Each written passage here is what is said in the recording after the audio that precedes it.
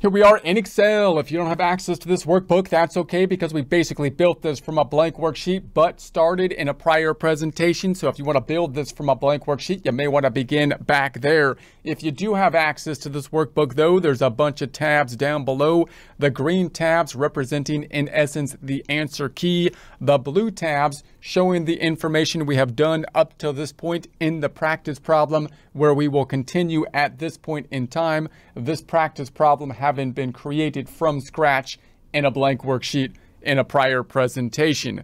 What have we done thus far? We've been constructing the income tax formula in a formula type setting or basis so that we can do the data input, understanding and visualizing how the formula works, and also so that we can create a secondary data input as an internal control as we enter the information into, say, software or populate it in our tax forms. So here's our example tax form that we've basically been mirroring over here in our worksheet, starting with a very basic problem so we can give an outline of our formula.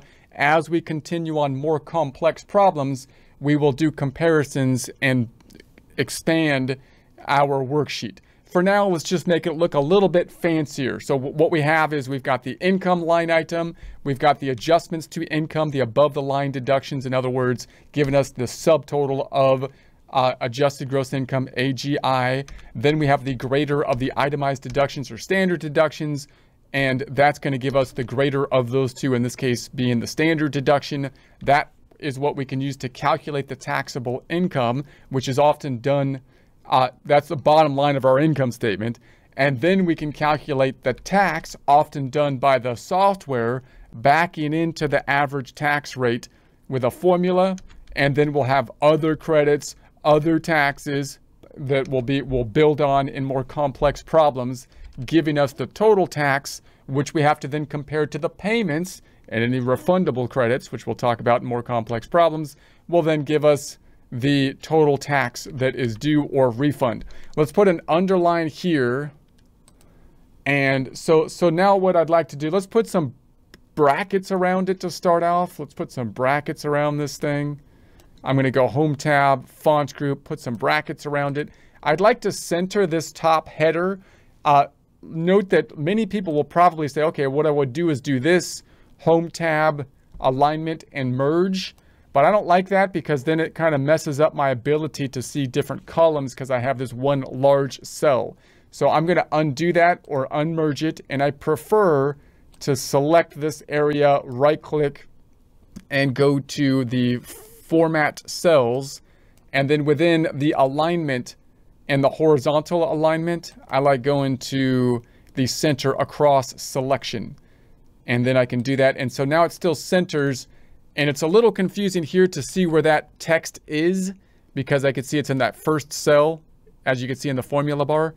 But it's a lot nicer that I haven't kind of made one large cell. Okay, so then I'm going to try to color code this whole thing to try to indicate the good numbers and the bad numbers, which is a little bit tricky, because on the top half of the formula down to here, you have an income statement, income good, or incomes is usually good on an income statement. But when you're thinking about it from a tax perspective, the income is actually bad. But I'm still going to color the income as green and the deductions, which are kind of similar to expenses, as red, because that's probably what we normally visualize in an income statement.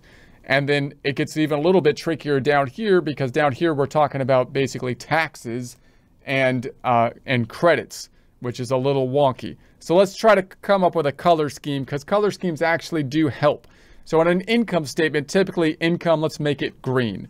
So I'm going to go to the Home tab. I'm going to select the A, and I'm just going to make that our dark green, so hopefully we can see it in our practice problem. And then the deductions, which are like expenses, I'm going to make them red. So I'm going to select this whole area here, Home tab, Font Group, and let's make that red.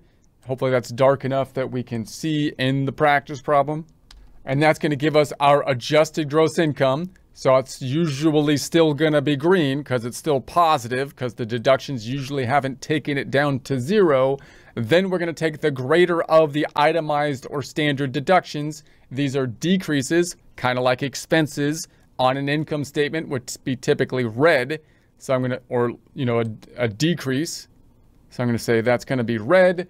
And then you could make like the standard deduction like a negative number here, but usually I would make this positive. That'll make it easier to create our worksheets on the right, and then just do a subtraction problem here. So let's put an underline under this red one, home tab, font group, underline, and that gets to our taxable income, which again would typically be green, right? So we're going to go home tab, font group, and green, because it's usually still going to be positive, in which case we're going to be owing taxes. And then we've got the tax calculation. Now notice I'm backing into that number. I'll talk about that in a second, but I'm going to keep it black at this point because now we're multiplying that times the rate, which is kind of neutral, I guess. And then on the bottom half, now we've got the tax. Taxes are kind of like bad. So I'm going to try to visualize the taxes as red now. So now I'm going to say on the bottom half, the taxes are red, and then the credits are good. So I'm going to make that green. So I'm going to say, all right, the credits are green. And then other taxes are bad. That's going to increase the taxes. So I'm going to make that red. And that'll give us our total tax. Tax is bad, so I'm going to make that red. And then the payments and refundable credits, the payments that we have made are good because we already made them, although we had to make them, which is not nice. And the credits are good, so I'll make those green. And then the tax due or refund. In this case, the tax due is going to be red, and that would be a positive number. And then the refund is going to be green.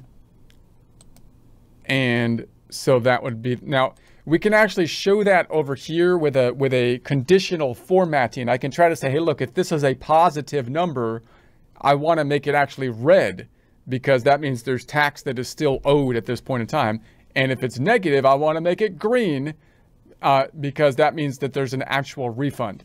So notice it gets a little wonky again on the second half of the formula. Why? Because the taxes are bad. That's what we owe, right? So it's red. And then if there were credits, that would reduce the amount of taxes that we owe. And then if there's other taxes, that would increase the taxes we owe. Therefore, this minus this plus this would give us the taxes. The payments that we already made have been made. And therefore, if I subtract these two out, if I get a positive number, that means we still have tax that is due. Bad, right? If it's negative, right? So you could try to flip all the signs here, but so that you end up with a positive number that would be a refund. But I think this is actually the best way. I think this works well. We can indicate that this is not a refund by using our color scheme so we can easily see it, right? So we can do our conditional formatting. This is in the Home tab, Styles, Conditional Formatting. So you can do something like this and say, hey, look, if this is greater than, if it's greater than 0, then we want it to be negative or red. So there it is. It's red, perfect. And then and then I'll do another one. If I say if it's less than 0, then I'm going to hit the drop down. I want you to make it green. So let's test that out. Let's make this like -2, turns it to green.